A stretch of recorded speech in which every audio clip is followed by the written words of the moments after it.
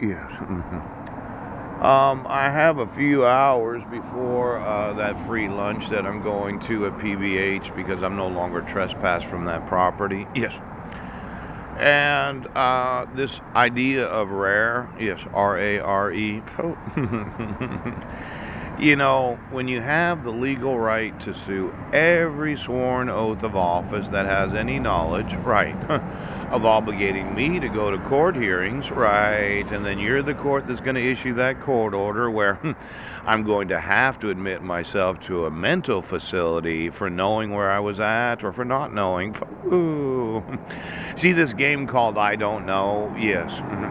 It can get very expensive. Now, you were going to, what? Come some more money? But every time you do, your body releases a gas that's a very rarefied gas. Yes. But you did it while you were standing in radar? Oh. Now, well, radar is a very special type of technology, isn't it? Yes, it is. And you thought I wasn't going to go your way, and I thought, well, it'd be a lot easier if I was just to sue you, yes, for knowingly obligating a citizen of the United States. Now, these sworn oaths that are the sovereign powers, I just have the regular power as a citizen of the United States, and they're not enumerated. And yesterday I talked to you about that. Yes.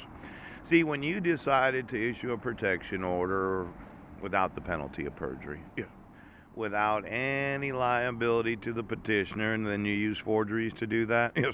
And you're going to cover the whole thing up, and I'm going to be that first American citizen, right, that can prove to the whole nation I'm going to sue you for every asset that you have or that you'll ever have. Now, I'm looking for some very special gas today. Could be an upper atmospheric gas. Yes. Could be a gas that you manufacture that you don't see. Yes. But you know it's there. You know, I was walking this morning and we ran out of coffee at the emergency bed that I've been sleeping in. Yes. I had to use a backup coffee. Yes. Because I have no money. I only have 2 cents.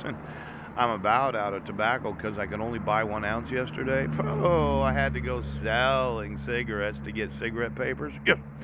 I'm almost out of papers, almost out of tobacco. I have no money, and I don't have any coffee. At least I don't have any coffee at that house. And somebody said, well, we're going to teach them the fucking lesson. You know, your payroll, yes, is going to find that you are personally, legally, professionally liable for obligating me to go to court hearings when you did know I was not in Brennan, Washington, and I wasn't cyber stalking. Yeah. And the states, every state, full faith and credit, and the United States is going to be liable.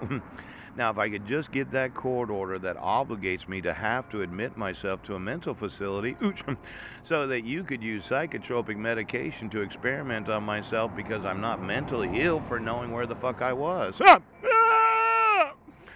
Now, why don't you get me those rare gas manufacturers? Now, we use a type of product in the meat products. Yeah, we do. And then there's that carbon dioxide and oxygen. Yes. I thought I needed to get a CPAP machine because I've been having breathing problems while sleeping. As if somebody were constricting the bronchi, or was it you were going to run the gas and the radar through the boil in my ass? Yes.